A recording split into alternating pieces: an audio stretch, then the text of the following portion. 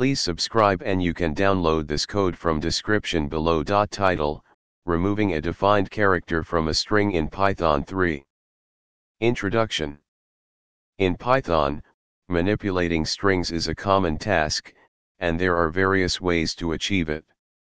In this tutorial, we'll explore how to remove a defined character from a string using Python 3. We'll provide you with step-by-step instructions along with code examples to illustrate the process. Step 1. Choose a string. Let's start by choosing a string from which we want to remove a specific character. For this tutorial, let's use the following example string. Step 2. Using str.replace method. One of the simplest ways to remove a defined character from a string is by using the str.replace method. This method replaces all occurrences of a specified substring or character with another substring or an empty string. Output.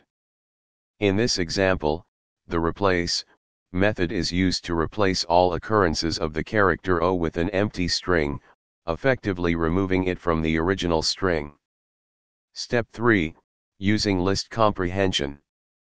Another approach is to create a new string by iterating over each character in the original string and excluding the character to be removed.